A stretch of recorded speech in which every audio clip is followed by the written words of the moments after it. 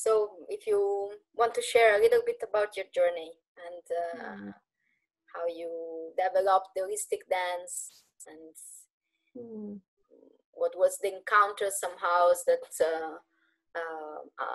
shaped your river, and then also what was your relationship with touch, maybe even before you decided to, I don't know, to make certain steps, or like, so just to briefly understand about your process until now, briefly, of course, because I think we could dive and there's already everything there, but just to first have a frame, and then we can choose certain parts that are speaking more right now. Yeah. Well, thank you again for the invitation. I'm happy to be here to talk about my process and my work, and I think it's really relevant in the time that is happening right now to talk about many things around self-care and touch and closeness and distances and staying centered, which are all qualities of dance and qualities that I think we can sort of use. We can learn from dance and use it in daily life. Yeah. Yeah, I mean, my personal story is I felt that, I don't know, from the age of 3 or 4, I felt like I was always dancing. I was dancing in my bedroom, jumping up and down on the mattress. I even remember creating steps at like 4, like doing little choreographies. So I feel like it's something that was always there. I didn't know where it came from, or I didn't have any formal training until I was 15. I mean, there was some I was doing gymnastics, I was doing some short dance routines in high school or middle school, but like a formal ballet or formal jazz dance training, which is what I started with, didn't start until I was 15. And then it became very clear that was the thing that I needed to do, also to break out of my home, to kind of find myself also in a difficult home situation. And so I always say kind of dance was my first dance therapy in a way when I started going to dance classes, because it really sort of opened up a world to me. And yeah, I mean, I grew up in Vienna. I grew up in Vienna in the 70s and in the 80s, where it was quite a different Vienna than now. Vienna now is a beautiful, open-minded, young city in the middle of Europe. When I grew up, it was at the end of Europe, because that Britain was 200 kilometers away. And there was a lot of leftovers of the Second World War, the Nazi regime. There was a lot of unconscious and unresolved guilt issues around the population. Austria did not deal with its history and the participation of its history until the late 80s. And so it was a very, very dense, very sort of psychologically kind of unfree environment, which as a sensitive child I just sort of picked up, but I didn't know what it was. It was just kind of, it didn't feel right, and all I wanted to do was leave, basically, which is what I did. I left right after high school. I went to Chicago. I stayed there. I stayed in the US altogether for 9 years, and in Chicago for 7 years. And I fell in love with modern dance, which was really, an opening. I felt really at home with it. I studied Le Monde, I studied Graham, I studied anatomy, I studied all sort of I have a bachelor's of arts in modern dance, and I had a really good education at Columbia College, Chicago. It was very improvisation based, which I did not know at the time was not normal for a bachelor's, especially in the US. We had a ton of improvisation, and also the company that I danced with, which was part of sort of that whole environment. There was Columbia College, whose artistic director was also the artistic director of her own company, Mordine and Company. And Shirley Mordine, she would also base her choreography on improvisation. So I was, my understanding of dance and dance technique was developed parallel to my understanding of improvisation. Wow. And a professional development also, in the sense that there were all these companies performing there. We were in the city. It was also the main presenter of modern dance. So we would be training as students. In the beginning, I was still a student, then I was a professional dancer. But we would be training with Trisha Brown Company and Bill T. Jones and Merce Cunningham Company. They would come and do their classes, their warm-up classes, and then we could watch rehearsals, and then they would perform at night. So it was a very tangible environment to become a professional dancer and a choreographer. It just kind of sort of happened automatically. Choreographing came out of improvising, came out of my studies there. And so much of what I still use now, I learned there, which is really the principles of the elements of dance, you know, time, body, force, and space is something that we use in improvisation all the time, even though we might not know it consciously. And there I also had my first contact improvisation as part of my studies. I was about to ask when that happened. Yes. Kathleen Maltese, she's kind of the mom of contact in Chicago. She came in and she was part of the improv classes, and so I think at 20 I had my first introduction to contact. And then I remember Chris Aiken, who is still also teaching in Europe, came to do a residency, and I had I call it my first contact high, because I was he was demonstrating an exercise with me, and I totally didn't recognize, he only wanted a little bit of the exercise, and I just kind of flew off and started dancing with him. And at the end, he said, "Okay, that's not what I was wanting to do," but it was great. But it gave me this first sense of what contact improvisation can do, also when you put it in the context of a contemporary dance field. Yeah, I think Chris really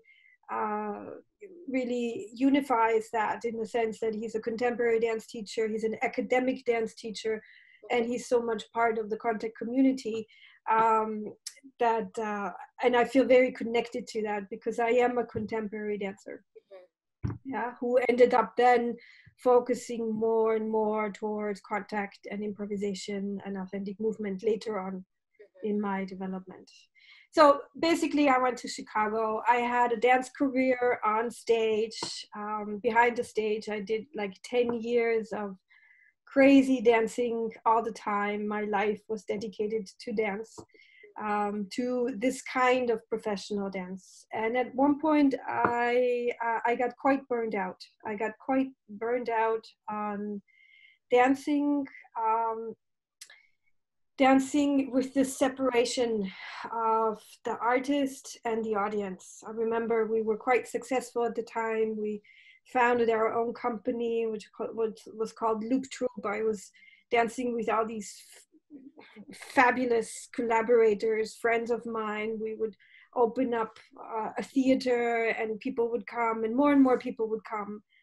And I felt more and more lonely. The bigger the stages got, the more lonely I felt, and the harder I trained, or the more performances we did, I felt more and more distance coming in. And I think that happens to many of us. I think it happens to many of us that as a professional dancer, you train so hard to perfect your body, to perfect your art, that you really lose touch with life. You lose touch with what's going on outside of the studio. And there was a point where I stopped dancing, and I really had to reinvent myself and find a new place for dance in it. And here is actually, and this is where we come around to the issue of touch. I think one of the biggest initiations that I had was when I was 25. I was still in Chicago. I went to a healer. I went to this man who was recommended by a friend of mine, and he had learned from the Hopi Indians. He had learned a technique from the Hopi Indians, which is kind of very similar to roughing. So it's very deep tissue work, but he was also medium, so he could also channel some information. And I sat down in front of him, and he basically told me all about my past lives and my future lives. And, you know, he just like totally read my energy system. And then he gave me a healing session, and I came out totally different. At the time, I didn't know what had happened. It took me many, many years to even understand that this was a healing session and an initiation in a way. But my trajectory changed from there. It changed from me wanting to just be a professional dancer and a choreographer to me becoming investigating something that is larger than just dance for the arts, dance for an audience. I'm gonna make a stop here for a moment. Sure, take a little break. Wow, Yeah. Thank you very much for sharing. Yeah, it's very interesting how one specific episode, which is not by chance, but somehow it's also chance, like, you know, can change so much, you know, the path. And somehow you were ready to that, like you were already into that process. So he really how you say, embodied the medium, like to give you this I feel like he sort of laid free what was already there. Yeah.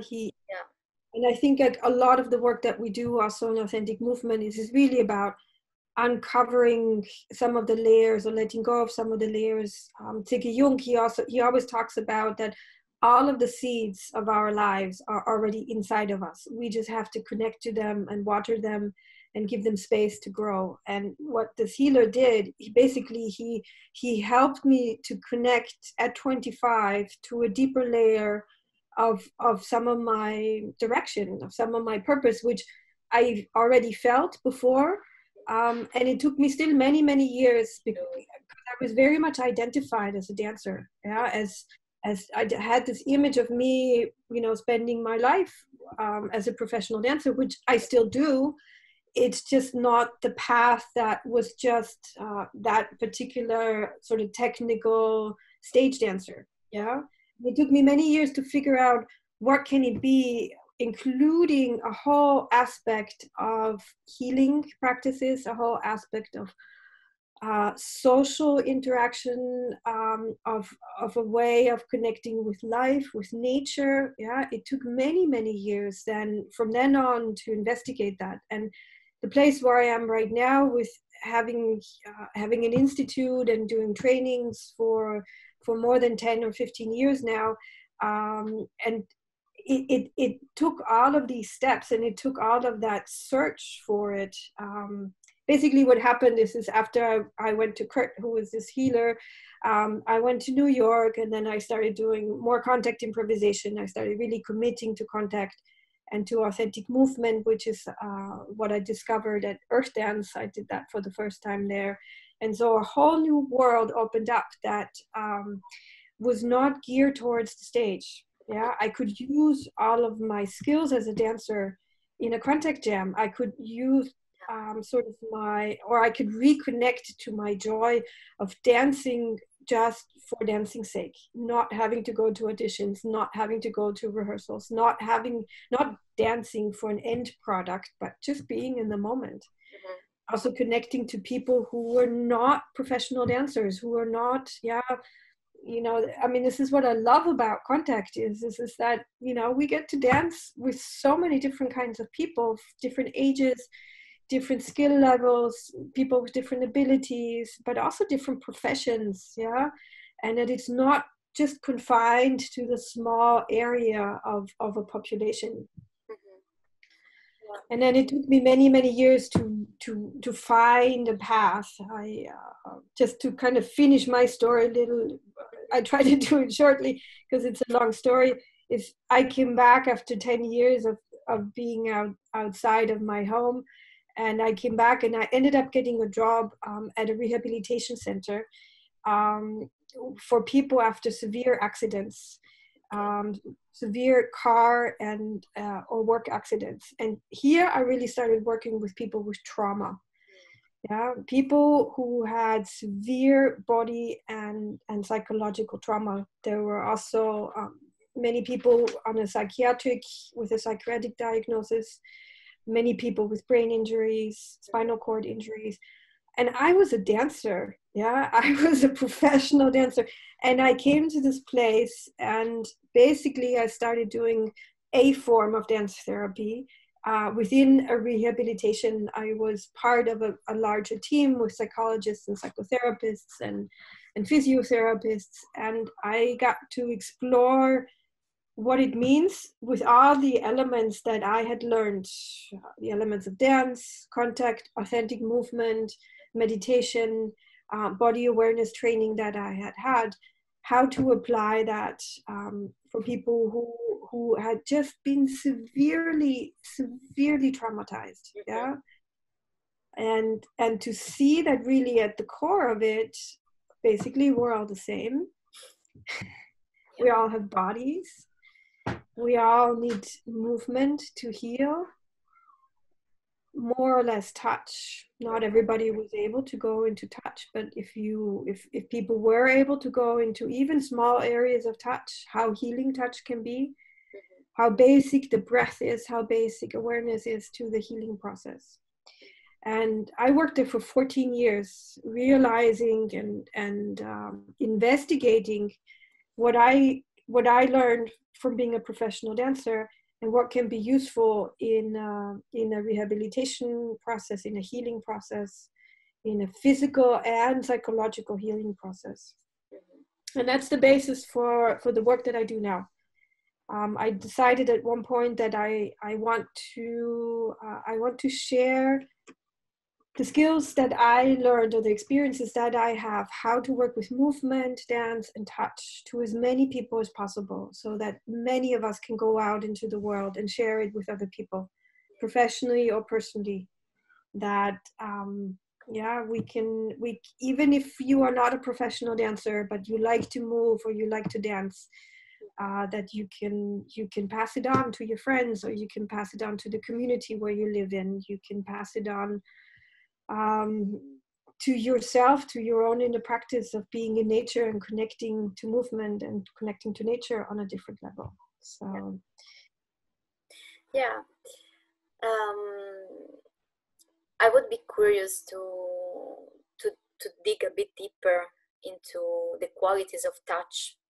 And you were saying before about framing and the references of touch, no? So that can help to have a kind of common language, common understanding of what we mean with this touch, so that of course people are coming with their stories, and we cannot know their relationship to, you know, to the physical contact and proximity,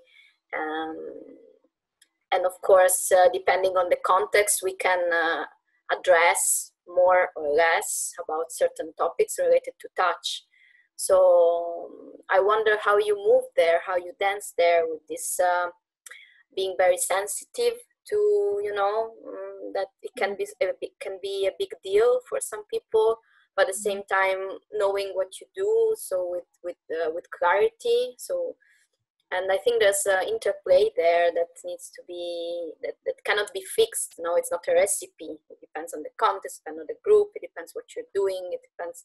And this is also very connected to what we do with play fight. So that's why I'm also interested to hear your approach your experience there? Well, we live in a special time right now. And depending on the country that you're in, I mean, I'm in Austria right now, and even though sort of the restrictions of the Corona times, most of them have sort of relaxed, we're still not allowed to teach contact workshops. Yeah, we're not allowed to go into direct touch unless you wear a mask or you have a lot of sanitary measures around. And body workers can already work again, but they have to follow all these rules. And so right now I feel like it's quite difficult to actually go into a full, or it's not even allowed to have a full contact jam or contact class. And depending on what country you live in, I think it's also sort of, it's a big issue, you know. I mean, it's a big issue. We were all sort of asked to stay home. And depending on how you live, if you have family, if you have kids, if you have a partner, you were either lacking the touch or you also had too much, maybe. Yeah, I mean, I have friends who have 3 kids and had to do home office, and the kids were all over them all the time while doing their home office. So, and I know that from myself, from my children when they were little, you know, too much touch can also be too much sometimes. Yeah. But coming back to your action, so I feel like the issue of touch is always an essential one, yeah, and it sort of it depends on the environment that you live in. It depends on sort of the outer circumstances that you live in. But at the core of it, touch is the first sense that develops in utero, yeah. So when we're babies, when we're yeah, the baby inside of the mother develops its sense of touch, or the skin develops at the same time as the sense of touch, as the nervous system in the 6 or 7 week. Before hearing, before seeing, before smelling, and tasting. So the sense of touch is at the core level of how we experience life. Yeah. And even if we don't have another human being to touch, I'm touching the surface of my desk right now. I can touch myself. I even touch the clothes that I wear, the bed sheets that I wear. Yeah. So it's how we know where we start, where we end. Yeah, the skin is the boundary of our body. And even though, you know, the spirit might go a different direction, or you'd be larger than my physical body, physically, it is contained by my skin. And the skin has so many functions, yeah? So everything related to touch is so much to the core of our being, how we experience ourselves in the world, whether we feel safe, whether we feel welcomed, whether we feel loved, and whether we feel nourished, yeah, if it's too cold, if it's too warm, if there is toxins outside, if we're in an environment and it's toxic, we're going to feel it not only through our sense and our smell, our taste and our smell, we're going to feel it first in our skin, yeah. So it's essential to our being, yeah. And parallel to that early development is, of course, also the development in our early childhood. How were we welcomed into this world? Yeah, how much were we held by our parents? How much were we breastfed? Yeah, did you get to experience the breast of your mother in your face? Yeah, on the skin. Yeah, how harsh was the environment that you were in? Were you really comfortable, yeah, on the skin level, yeah? And even though I would say many of us probably, hopefully, received quite a lot of touch in the early years, the older we get, the less touch we receive, yeah, because we don't, in the Western world, we don't live in a touch-friendly environment, yeah. I mean, there's different cultures who treat touch in a different way. Yeah, we have certain rules around touch. Shaking hands is okay.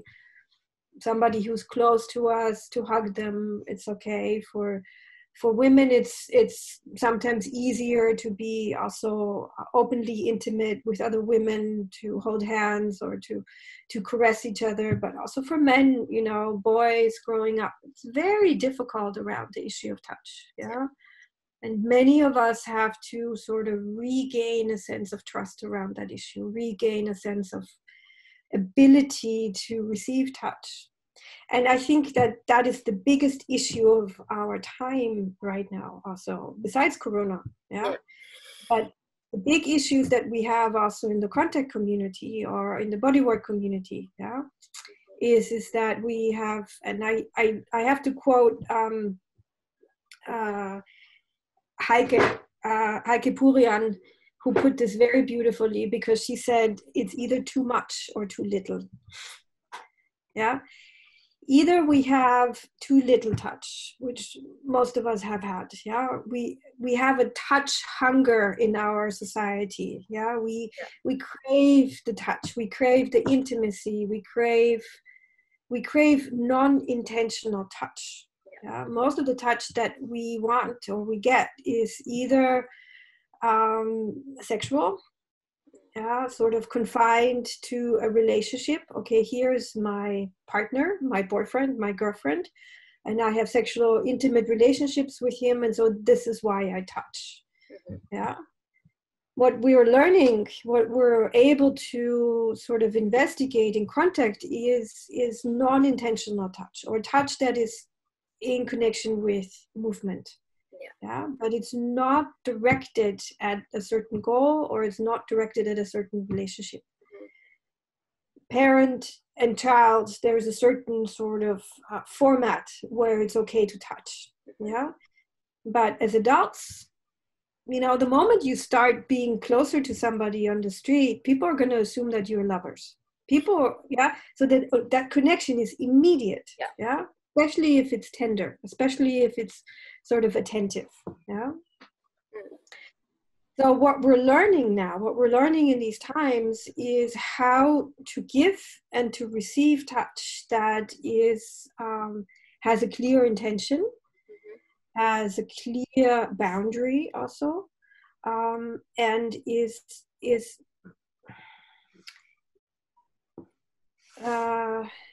in agreement, yeah, with the two people touching. I just thought about the word consensus, but it's so loaded that I'm using it. So one time in my teacher's training, I started naming the contexts of touch that we as dance teachers, for instance, work with, because I think there's a lot of confusion around when people come to contact jams. What is this? Yeah, depending on if this is a class or a workshop, or is this just a jam. You know, people who have never done contact improvisation, they're often confused. I mean, you know, I was confused.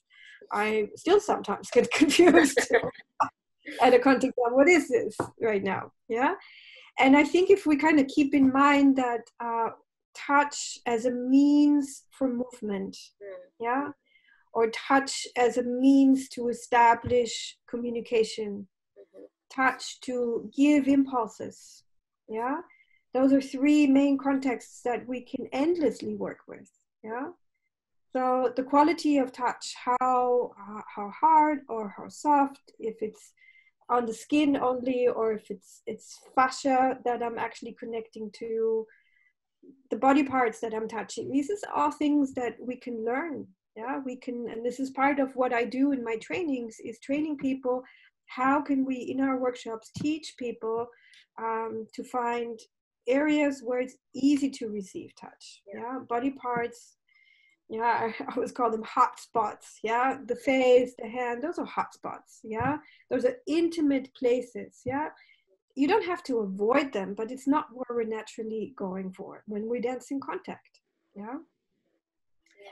There's another level of touch that comes more in through the somatic sort of practice. I combine a lot of body work or somatic explorations, applied anatomy into my movement workshops. And there's this whole other level of touch, just really releasing tension, creating softness in the nervous system, really connecting to deeper levels of self that sort of prepare us then to enter a contact dance much easier, much more fluid, much more connected to ourselves, much more connected to the floor. And we need the touch of another person to, in some ways, to fully release. Yeah. So those are all the really good things around touch. That's the stuff that we hunger for. Yeah. And of course, there's this other area where it goes into overstepping boundaries, and where we are very, very easily triggered by early childhood, or by sexual assault, or any overstepping of boundaries that we have experienced in our life. And it's a big issue. But I like to concentrate on the good stuff. I like to concentrate on the context that we work in, to say, okay, touch is something that we really, really need. Yeah, it's food, it's nutrition. Yeah, I think even doctors, I think in medicine, they're finding out that we need, as human beings, we need touch to survive. If a baby is not touched, it will die. Yeah, and even though we're adults and we won't die, we still, on a very deep level of experiencing ourselves as alive and as juicy and as open, we need the touch as a basis for our liveliness in this world. Yeah, and it's interesting because in order to become more clear with our intention, with the kind of, what are we transmitting with our touch, and kind of also an empathic touch, so that we can read the feedback from the body of the other person. The only way is to explore touch, to really start to explore all its a range of possibilities and qualities. And I remember in your seminar in Vienna that one morning we did a kind of body work, and you gave us very clear kind of touch. So you have this, and this, and then you can play in between, but you need to be very clear with this specific kind of touch. So it kind of releases the mind from an intention. You focus on the quality, and then the more you explore all the qualities, and the more you can start to guide your touch. But for that, we really need the experience and practice, and there is very little chance in our everyday life if you don't go into this field that we share. And this, for me, sometimes is a bit it triggers me and it challenges me, like to see how little space there is for this exploration, with the right state of mind, with the right agreement, as you said, So I would like now, especially now that even more we are forced to not go there, and and to feel safe. To feel safe, we should not touch. Well, I have two things to add to what you're saying right now, which is one, connecting to what I said earlier, is that usually we always had an intention of touching. If we're talking about a sexual relationship, there's always this level of arousal involved. Yeah, and arousal, desire, sort of creates a whole other story. Yeah, it creates an energy of fire that is built up and leads towards a certain activity. Yeah, and I'm not saying that's bad at all. Yeah, I love sex, and I love sort of also the tantric path in terms of learning about that. Yeah, but I think it's important for us as dance teachers to differentiate that from what we're doing. Yeah, we can use some of that energy, we can use some of that sensuality, and we can have some ecstatic dances. Yeah, but I think it's important for us to make that differentiation between where the sensuality stop and begin, and where the sexuality begin. And of course, it's a blurry line. Yeah. The main thing, I think, the main thing in all of this is listening. Yeah, listening, and it's such a core quality in contact improvisation, such a core principle of anything that we do in improvisation, but especially in contact. Yeah. So if I also, as a teacher, invite the quality of listening, then I will also I will listen to myself. How comfortable am I in the touch? How comfortable am I in how close I am to this other person? If I have a listening quality, then most likely, it's not always for sure, but most likely I will receive feedback from my partner. Yeah. If I touch somebody and they freeze up, I know it's probably not so good. Yeah. Yeah. And or if I touch them at a certain body part and they keep on moving away from that body part, yeah, it's also a piece of information. There's very many ways of saying no, and we need to listen. We need to listen to what kind of quality of touch invites what kind of quality of interaction. Yeah, and that applies to life. Yeah, it's not just contact. It applies to life. It applies to my children. I have 2 teenagers. Yeah, at times they're very happy if I touch them. At times they go like, ah, you know, mom, yeah, stay away. Yeah, and the other thing that is important that you mentioned, this is also in the body work, but I think it also applies to dancing, is that we're not here to fix somebody. Mm-hmm. We're not here to heal anybody. Yeah. So if we're giving bodywork sessions, or if we're doing exploration in somatic fields, all of the trainers, they will always tell you, we're not here. I cannot fix anybody. I cannot heal anybody. What I can do is I can share my attention through my hands. I can share my consciousness in this moment, my presence with another body at this moment. Yeah. And then we can see what happens if my partner sort of takes the invitation for a deeper breath, takes the invitation to either move into that touch, or to, you know, relax deeper into the floor or into my hands. Yeah. But it's invitations, and that has a different quality to, I know I know what you need. Yeah. Yeah. I know what you need, and I know how to fix you. Yeah. So it's a much more sort of softer approach, or more, I also call it a feminine approach in that sense. And it includes all of us. Yeah. It's not specific to male or female, but sort of inviting a feminine space, in the sense that we can say no. We can say no to the touch if we don't want, or we can say no to certain aspects of the touch. But the basic ingredient to that is listening and accepting if the other person is taking that invitation or not. Yeah.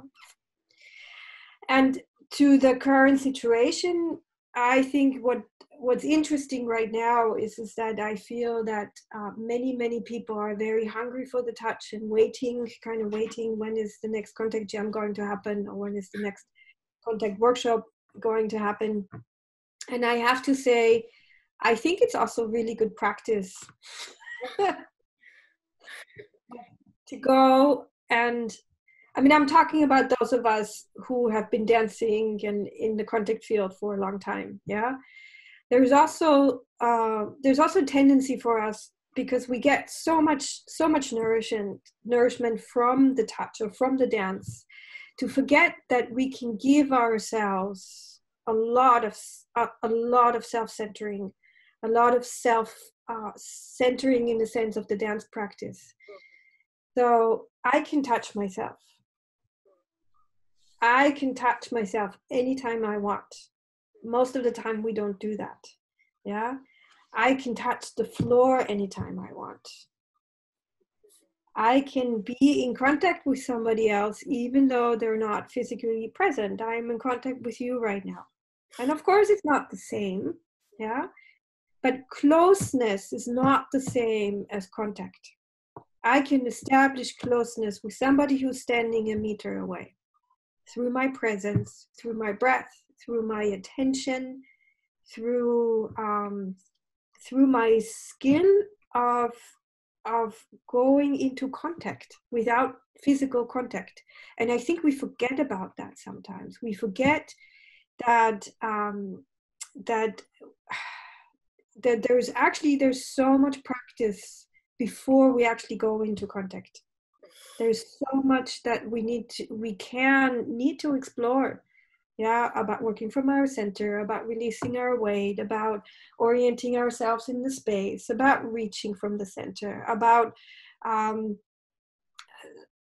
connecting to myself before I connect to somebody else. I mean, this is also why I combine authentic movement so much with my practice of contact improvisation, because I feel like there's so many of us who are so easily going into the symbiosis of contact that we need kind of this practice of holding our own. Yeah, where am I coming from? What's going on with me right now? Where's my impulse coming from? My movement impulse? Where are my feelings at?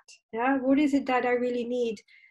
Yeah, as a way of then interacting with somebody from a more stable place, from a more mature place, also mature in the sense of I don't need you to find myself. Yeah, I can do all of these things, but it's like relationships. I'm sorry.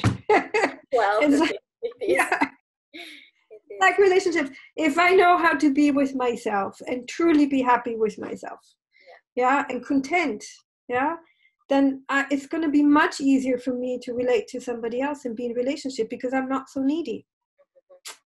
Yeah.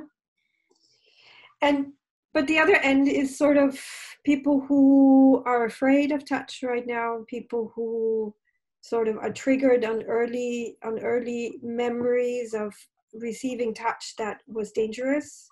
I feel like many of us are, or there are the fear of contracting something, the fear of something sort of entering their body that is not safe, may it be a virus or may it be, I don't know, is something that is also at the core of human nature. I think it's sort of this safety regulation of, okay, there was, I don't know, we were out in the desert and there was a snake, and there's a safety reflex of saying, okay, there's a wild animal, I don't know if it's safe. Yeah, I do not touch that snake. I'm going to try and get away from that snake. That's a reflex. Yeah, that's safety measurement. And so for people who are not as used to the pleasure of touch, who are not used to the safe arena of where you can be free in receiving touch, I think it's an important time to look at how can I reestablish good connections with people where I do feel safe. Yeah, how can I look at the issues that I have around closeness of touch? I think for all of us on both ends of the spectrums, of those of us who are so hungry and needy for touch and those of us who are really afraid of the touch, I think it really brings out the deeper issues, yeah, that were always there before. Yeah, I mean, touch is always a hot issue, even before Corona, but it sort of gives us the possibility to just look at it a little bit deeper, a little bit closer, saying, okay, what is there to heal? Yeah, can I identify where that comes from? Is it the adult me that's reacting to this, or is it, I don't know, the 4-year-old that received some uncomfortable touch from the grandfather? Yeah, or in some sort, or in the kindergarten, or in some weird situation, or if we grew up in a family that was touch hostile, yeah, where there was no warm sort of interaction, yeah, or on the other hand, if you grew up in an environment where there were overbearing touch or sexually sort of, yeah, sexual touch that was not appropriate, yeah, even, I'm not even talking about severe abuse, I'm just talking about uncomfortable situations. Many of us, many women, many men, yeah, but many women especially have received uncomfortable boundary crossing touch. Yeah, it's all in there. Yes. It's huge. Yeah.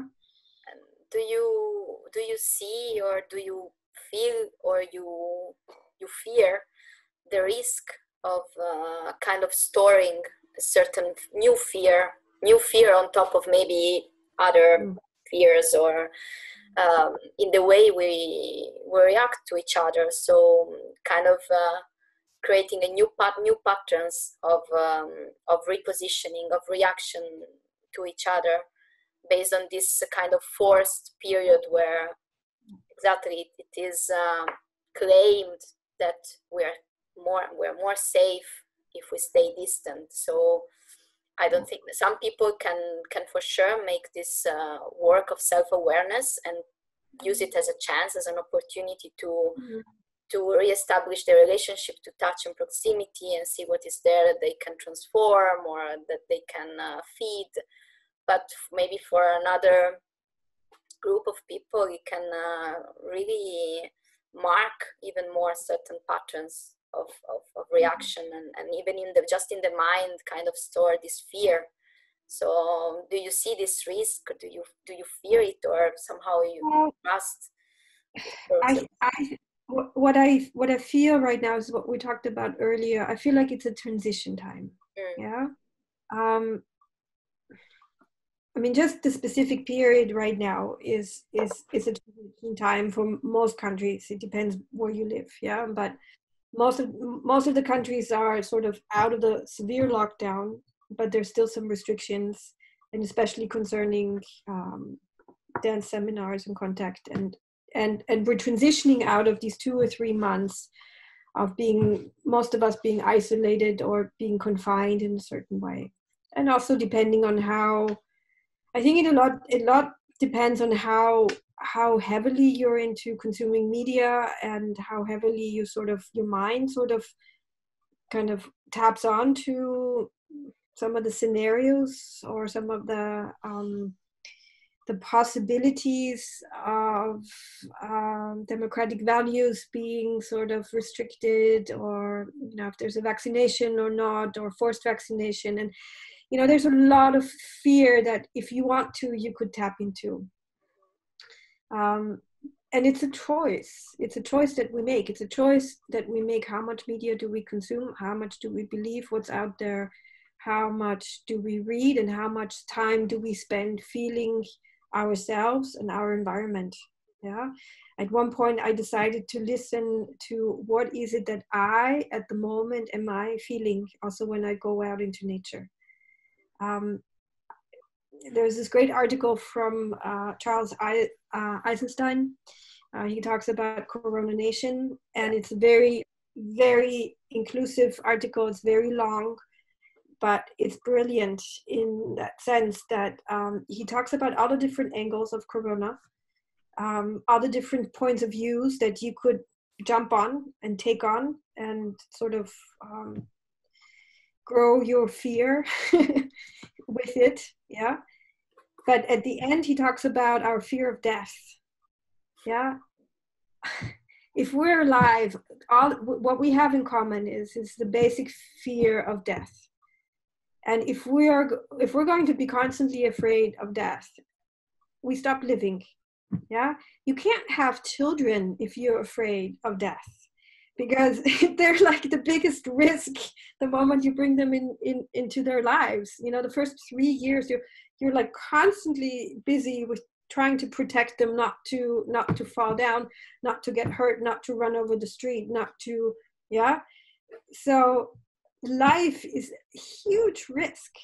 Life is, if you live in a big city, the risk of being driven up, like that a car drives into you is, I don't know what the percentage is, but it's huge. Yeah, to have a car accident, it's huge. The risk of contracting a disease is huge. Yeah. So do we spend our life thinking about all the risks, all the variations of possibilities of us getting sick, all the variations of us getting hurt in interaction, or do we spend our lives focusing on the quality of touch that's present right now, on the quality of interaction that's present right now, on nature, how beautiful it is, on my breath, on this wonder of a body that can move and feel and perceive, and I experience myself through. So I think it's really a question of, where do I put my focus on? Mm-hmm. And the other thing is I feel that for me as a dance teacher right now, I feel like what I'm doing Like Malcolm Manning and I were offering this 2-week summer somatic training this summer in July in Vienna. What we're doing is we're creating spaces to go slow. We're creating spaces to go step by step. Malcolm is offering a workshop in the morning about rolling, grounding, and arriving. And I'm doing a workshop with authentic movement, which is called That Which Is. And then in the second week, we go a little bit deeper into the somatic exploration and into the improvisation. But what we have decided to do is to give ourselves time, transition time, to come out of this sort of strange time, this totally unexpected thing coming over us, to feel where there's still stress in our body, to feel if there is fear, and to be kind with these parts of ourselves, and to reconnect to our physical self. And I think it's how I work in my work anyway. I always start with solo dancing before I go into contact. I start with connecting to myself first. And this is what we're giving people time to, connecting to the floor, connecting to the breath. We don't know if it's going to be allowed to touch by July. If we do, we're going to do some bodywork sessions where it's easier to control sort of the everything around infection risk. Probably we won't do a lot of contact because it's still, you're supposed to have a meter distance. But it's all in the same package anyway. Yeah, we might have to be a little patient to go for the full contact, but what we have the possibility right now is to practice some of these other really, really important principles. And these principles give us the possibility to go step by step, to go slow. Yeah. And I think for most of us during this Corona time, what was the biggest gift of Corona is slowing down. Slowing down. Well, it's probably for you too, right? Yeah, and I think our bodies need that, our psyche needs that, our bodies need that. So that is my approach, and to take people seriously and to say, I understand that some of these deep fears are being triggered, but movement is so healing. Yeah, so healing. And this is really something that I learned from working in the rehab center. Yeah, at the core of it, the body can be so traumatized, so hurt, so much in pain. Even movement and touch and breath, it's magic. It's really, really magic. Yeah, if you don't do it too fast, and if you do it consciously, and if you give people space to feel themselves within that process, I think it's magic. And I think the opportunity that we have right now is to use it to reconnect, to slow down, reconnect to ourselves, and see what our body needs now, step by step, and then to see what's the effect on our quality of contact after that. I'm really, really curious. Me too. How the contact jams are going to be after that, how contact workshops are going to look like after that. Did we learn something from it? Yeah.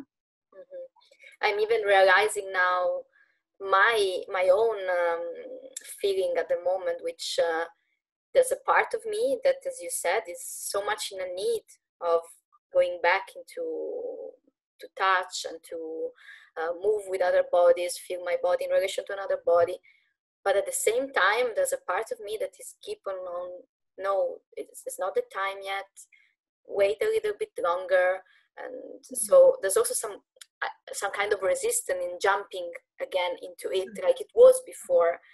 Yeah. So and yeah, it's what you said. Like there's a need of a transition, and there's a need still to keep cultivating what we found in this period, which gave us the chance to slow down. And in the slowing down, sensitivity and perception can expand, and there are things that we could not see before because we were into our momentum and rush. So yeah, and then you already answered to one of the last question, was kind of if you have an advice or how we can support each other in this. And Well, I mean, one of the things that I have many longer ongoing groups. Like I have these teachers trainings and like an authentic movement year-long group, and um, basically for the last 3 months I was not able to hold them, and we had to postpone them. But I was still in contact with many of my participants through Zoom.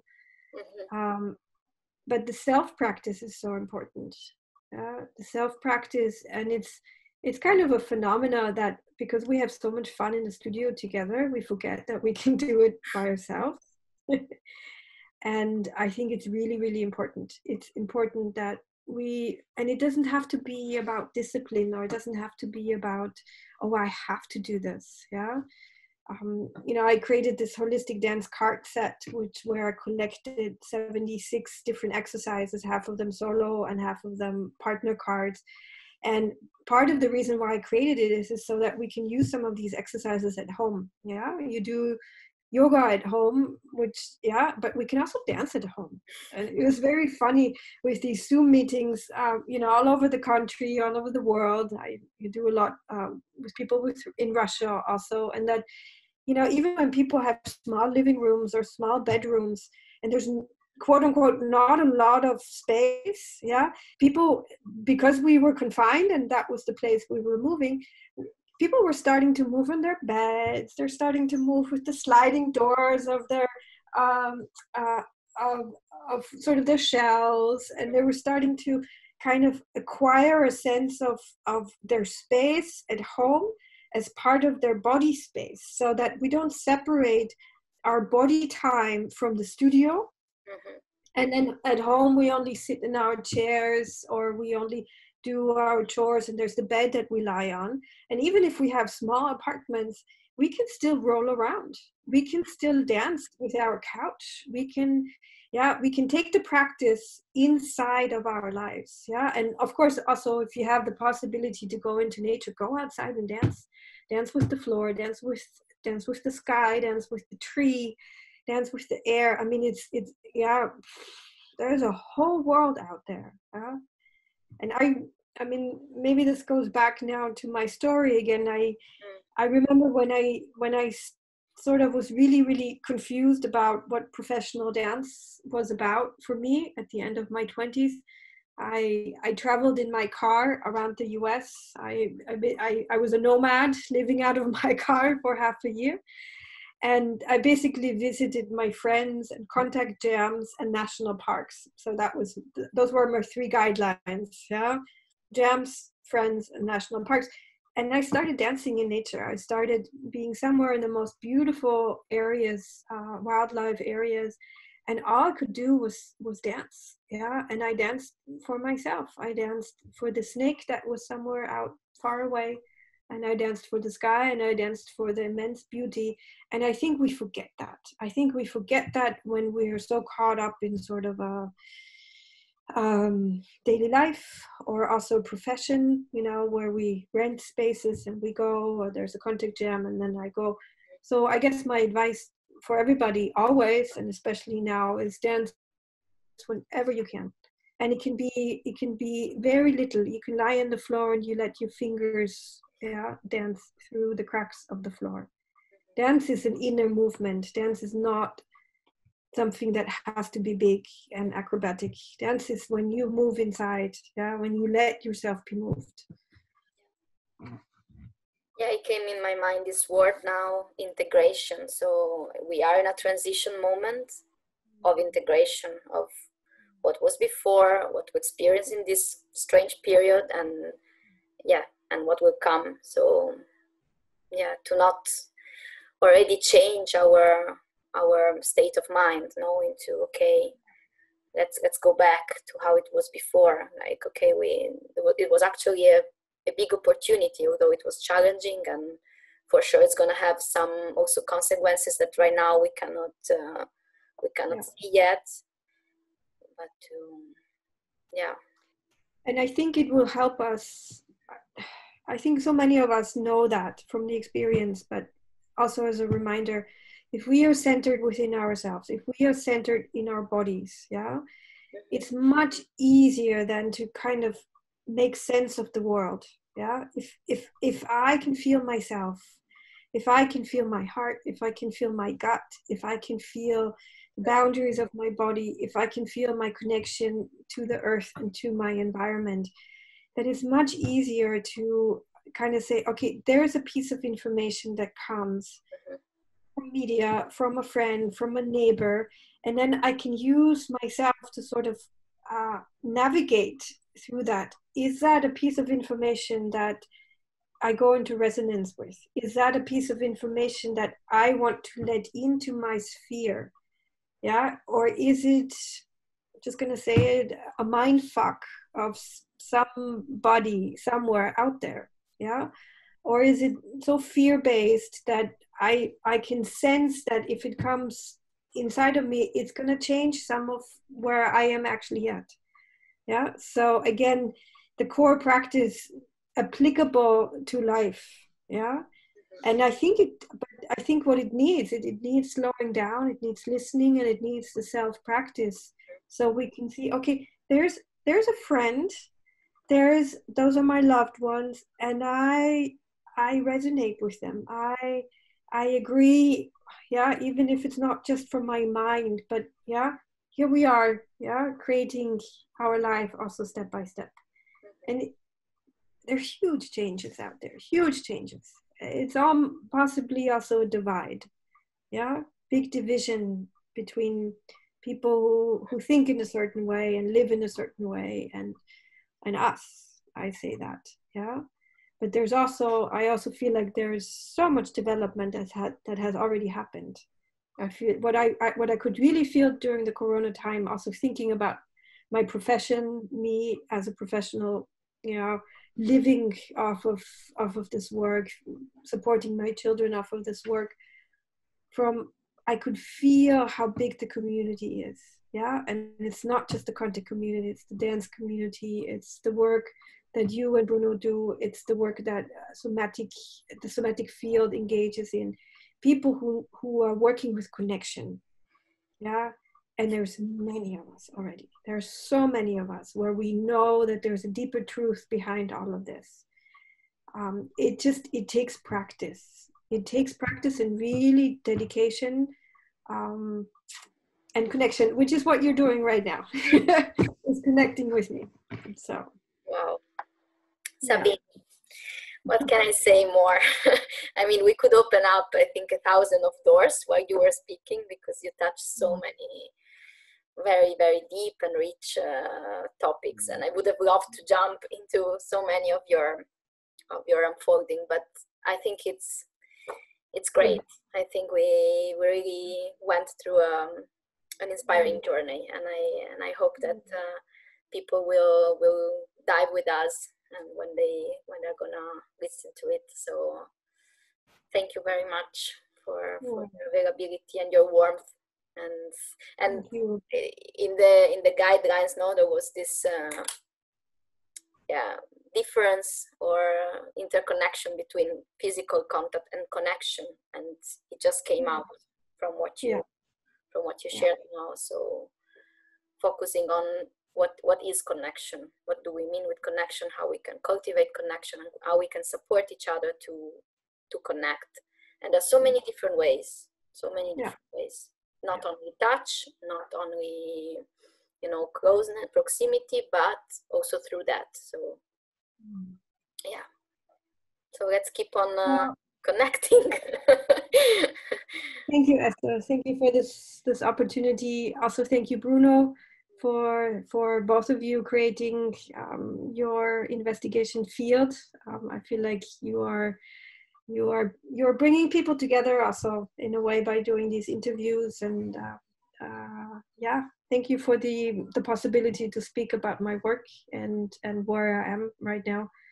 I'd just love to hear from you again anytime. So. Hope to see you soon in real life for this hug that I dreamt about. Yes, I mean, looking forward to that. Okay. Thank you.